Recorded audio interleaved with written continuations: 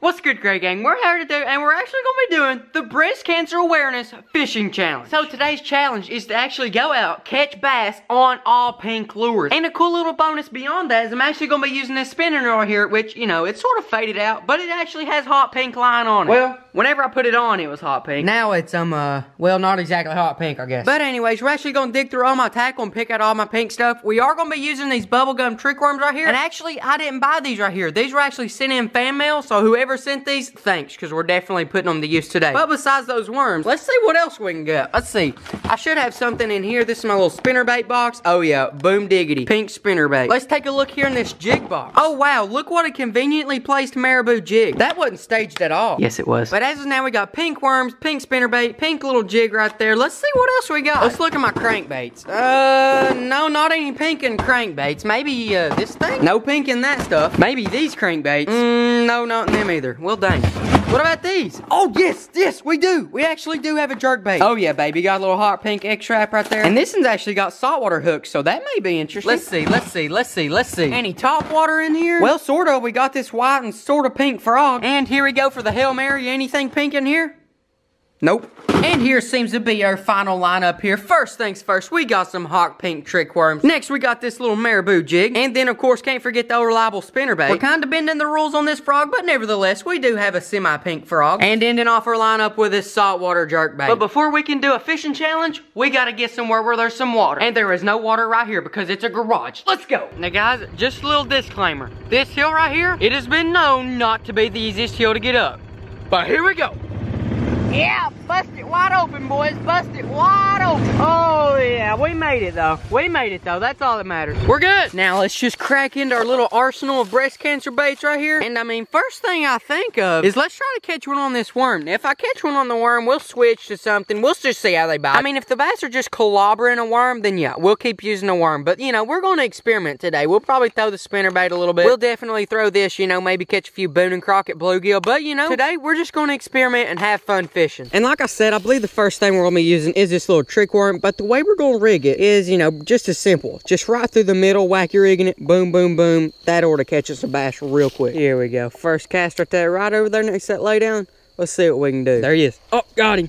Man, dude, this is my first cast. Actually, that's supposed to be bad luck. If you catch one on your first cast, isn't that supposed to be bad luck, guys? Comment below. Do you guys believe in that? That if you catch one on your first cast, it's bad luck? I mean, to be honest, guys, whenever I catch one on my first cast, I think it's good luck. So, you know, there's one little fish. We're going to keep fishing a little bit with that worm since, you know, it just caught one on its first stinking cast. But yeah, comment below and tell me, do y'all actually believe that that's bad luck?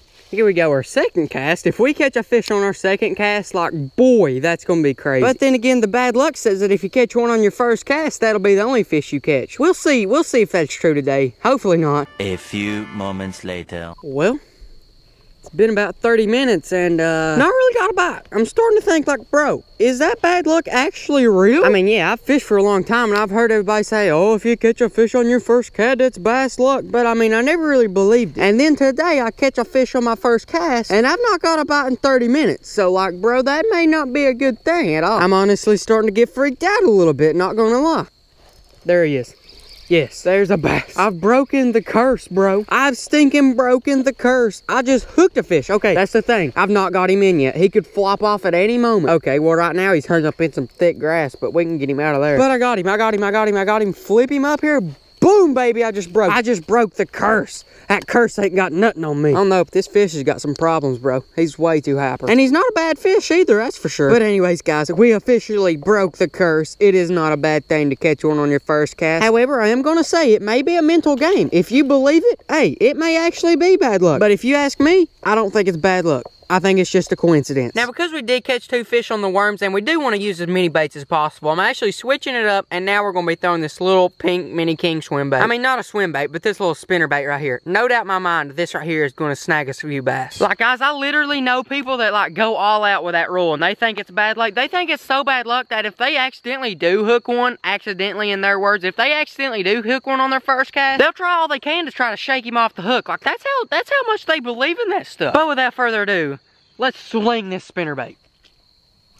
There he is. There's another fish right there in the spinnerbait. Didn't take me too long. Probably took me, I don't know, 4 or 5 minutes. But look at him fight the rod tip, guys. He's not a big one because, well, I mean, he's just not a big one. And boom, he's caught up in the grass too. I believe I can pull him through here. Yeah, here we go. Pull him right up here. Not a macho bass. Macho being like 6 pounds, but like still a nice bass and still fun to catch. We're going to get this little guy right back in there as fast as we can. Then we're going to keep chugging this spinnerbait. Oh, yeah, there we go. Now you can see the hot pink line. Now that I made a long cast and a lot of the old line that gets in the water is going, you can really see how it's hot pink. Earlier, it wasn't even hot pink. It was more like just a faded out white. But, yeah, now you can see the hot pink line. There's one. And guys, to be completely honest, like straight up, first of all, I saw this challenge in the comments of one of my videos. So I was looking through the comments, I seen, oh, a breast cancer all pink challenge. That'll be really cool. Then whenever I actually got over here to the water and looked at all the baits I had, I was like, oh dang, what if the bass just like don't want to eat pink today? But fortunately, they do want to eat pink today. And well, yeah, we're actually catching them pretty good. But since that makes the second one on the spinnerbait, let's go change. Before I change baits, I just want to let you guys know that the reason we're doing this video is for breast cancer awareness. And that if you're really into it and really want to raise awareness, for a limited time only, the month of October, I'm actually selling these limited edition signature series that are in pink. And on the sleeve, they've even got the ribbon. Now, like I just said, they're only going to be out for October. So I think that's what, 10, 9, 11 days, something like that. You don't have much time to get them. So if you're thinking that you might want one, I'd head on over there to KendallGray1.com right now and, you know, get them. Because like I said, the timer is ticking down. But when you buy one of these shirts, not only are you raising awareness, but you're also supporting the channel, and a percentage of the proceeds from all these shirts actually goes to the ABC Foundation, which is the American Breast Cancer Foundation. And you also get one of these pink breast cancer awareness bracelets thrown in for free. And you know, while you're over there at KendallGray1.com/shop, just go ahead and check out the hats too. I got these hats, the snapback, one size fits most. That way you can be repping the Gray Gang head to toe. But now let's pick a bait and let's change over from the spinnerbait. So right away, we've done used the worms, we've done used the spinnerbait. Now what we have is this little grub right here, the frog, or we could go with the jerk bait. But since we've already caught 4 bass today, I'm thinking let's put on this little Marabou Roadrunner, and let's try to get us a little Boone and Crockett bluegill right here before the night's over. Well, guys, I mean, the booners just aren't biting here. The big macho bluegill just aren't biting. However, I do have an idea where they may be. Y'all ready to transport? Let's go.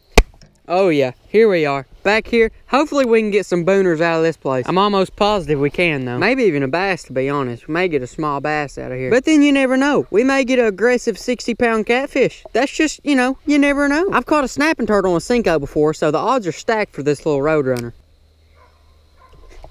Oh, that's a bass. That's a bass there. Ain't no bluegill, baby. He blew up on that thing. I mean, like, boys, he straight up blew up on it. This ain't no dink neither. I think this is a pretty mighty one. Oh yeah, it is. This is a good one. This is a good bass right here.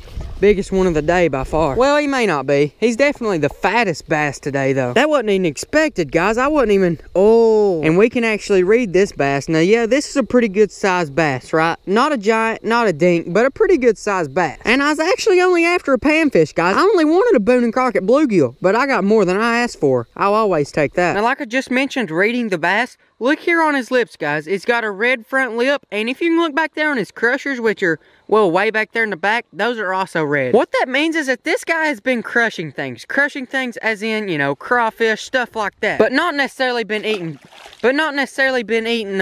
shad and bait fish. Now, a lot of people say, yeah, they're red because that's the color of the crawfish.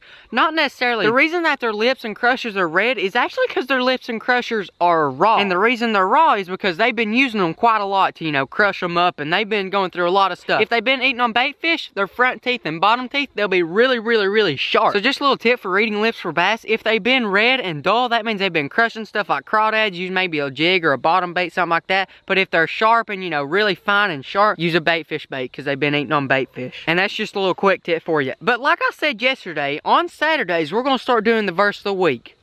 What day is it? It's Saturday. Let's go do the verse of the week, baby. This week's verse comes out of Psalms, and it seems like the last few weeks have actually came out of Psalms. But why? Well, it's actually got a, you know, it's a big chunk of the Bible, okay? It's got a lot of chances to have a good verse. But anyways, today's verse is Psalms 140:12. I know that the Lord will maintain the cause of the afflicted and justice for the poor. Now what that's basically saying is that our God is a just God. And because he is a just God, he goes for justice. And what justice means is that, let's say you get cheated. Let's say someone scams you, you get cheated, you get the bad part of the deal, and someone profits off you getting cheated. Don't worry, guys. Like, don't go retaliate. Don't go shoot that guy. He just, he messed up. He'll pay for it. You got the bad part of the deal. You'll get paid for it. So the cheater will pay for it, and you'll get paid for it.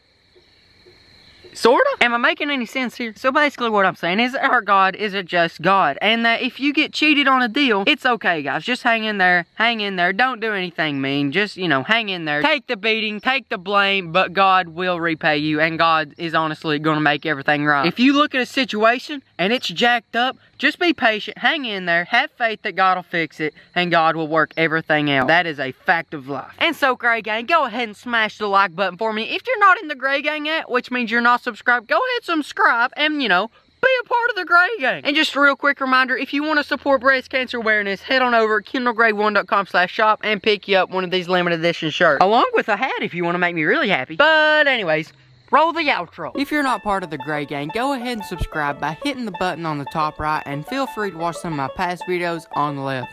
As always, favorite squad, post it up, down low. If you want some of this sweet merch, head on over to kendallgray1.com or the link in the description. But besides that, I'll catch you later in tomorrow's video.